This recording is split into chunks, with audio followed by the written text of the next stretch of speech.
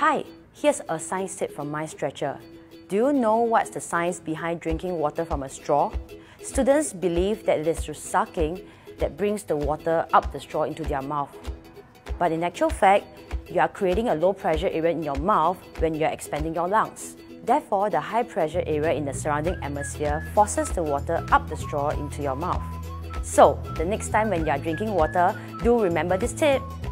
For more tips, sign up for our open house at mindstretcher.com/openhouse. See you there!